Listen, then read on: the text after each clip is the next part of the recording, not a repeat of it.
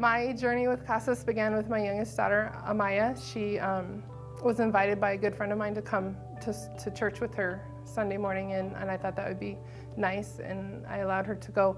And she would come every Sunday. My friend would come and pick her up and take her to church and bring her back home, and every Sunday my friend would ask me, "Are you sure you don't want to come?" And I would, politely say no, and that wasn't my thing, and continued on. Well, every Sunday she came, and every Sunday she invited, and every Sunday she dropped her off. And I decided one day I needed to maybe go see what my daughter was doing, and go see where she was going every Sunday and what she was learning. And so I got in the car and I went with her to church, and I liked it a lot. I felt good inside. I had all these emotions would stir up in me, and they still do. And it felt good to me, so I continued to come.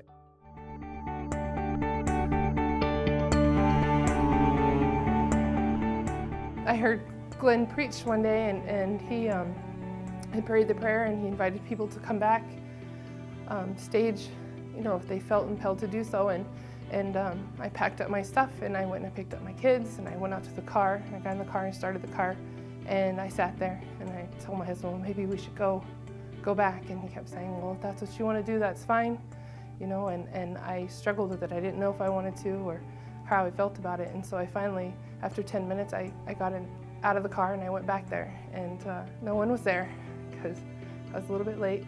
And I met Carol Edwards, and she was really nice, and she welcomed me in. She prayed with me, she gave me a Bible, and she invited me to What's Next.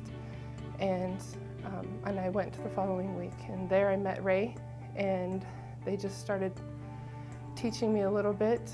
It just seemed like everywhere I turned, I saw reason to come back, and that God was working and showing me that I needed to be here. So I continued, and I enjoy it, and I've met a lot of new friends. I've joined Peak with my husband and met some wonderful people, and they do wonderful things, and I've got a new family with